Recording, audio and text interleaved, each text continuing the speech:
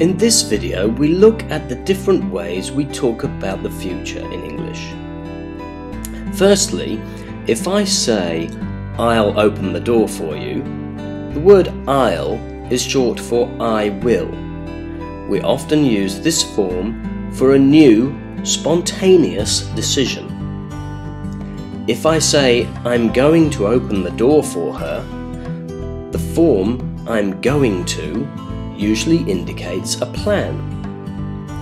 Thirdly, I can say, "I am learning English," and you would recognize that as a present tense. If not, take a look at the video for present number 2. If I use the same sentence but add the words "next week," I am now talking about the future. Clearly, next week is the future. So we are using a present form to talk about the future. In this case, something that is planned. Finally, if I say, "My plane leaves at 6 on Sunday," I am using another present tense, present 1, to talk about the future. At 6 on Sunday is in the future.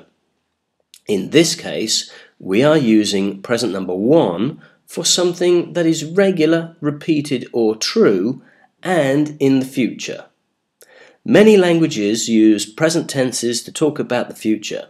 In English, we use 2 present tenses to talk about slightly different future situations.